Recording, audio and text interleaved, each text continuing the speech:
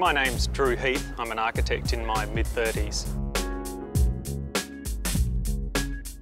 I got into this career at an early age, and it probably started with a box of Legos. Perhaps I was an architect in the making at 10 and progressed on to studying architecture at the University of Tasmania.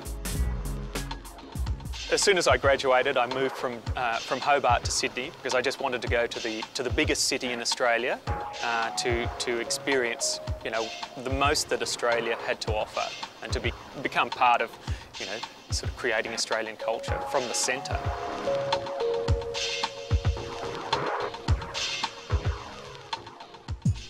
Well, today we're doing some concreting, which is always good fun. It's a massive material that turns up in a liquid form and quickly becomes solid. So in a sense you need to be prepared, and things can often or easily go wrong.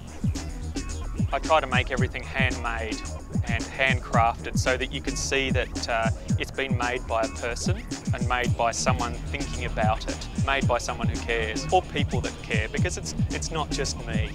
There are in fact other people that I work with, and I couldn't work without them. In a way I direct them and they do the work. I could build it all myself, but it wouldn't be as good. So you need a team around you.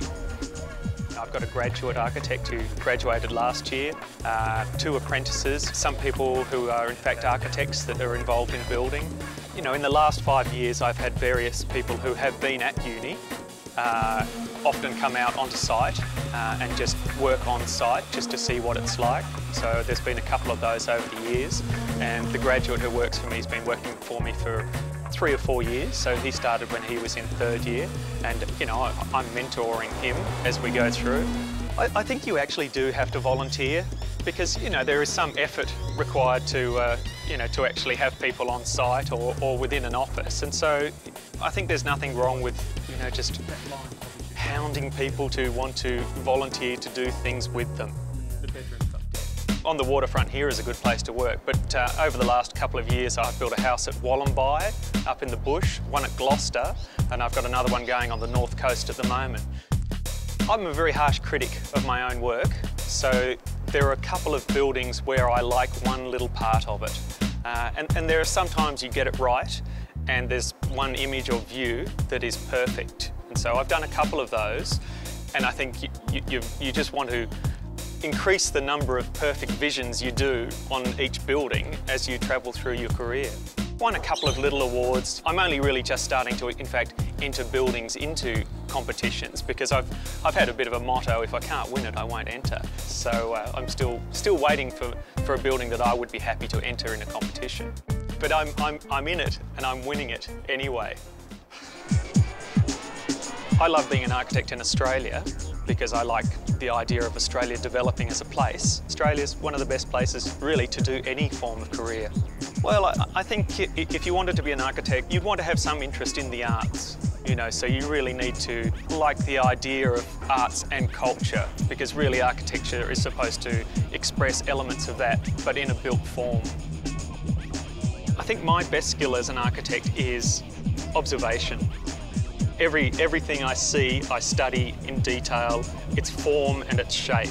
So I think you've got to be a good observer, and if you're observant of visual things, then I think you're halfway there. I'm quite happy with what I'm doing now, and my career just takes one little step at a time. I'm not a commercial, a large commercial architect. I think I prefer the private, the intimate detail of the private house or the small project, because I like to control everything. I'm the architect and the builder, so it gives me a lot more control. Well, I love what I do. I couldn't do anything else, so I'm deeply entrenched in being an architect, for life. When I first started, I started university at 17, and so I was going to be an architect by 23 or 24. But now I find that perhaps I'll be an architect by the time I'm 40, because the process will take that long when you realise how much is in a career rather than something that you study at uni. It's a lifetime. Architecture is very much a lifetime career. Me do a better bridge than that? Well, one day we might find out.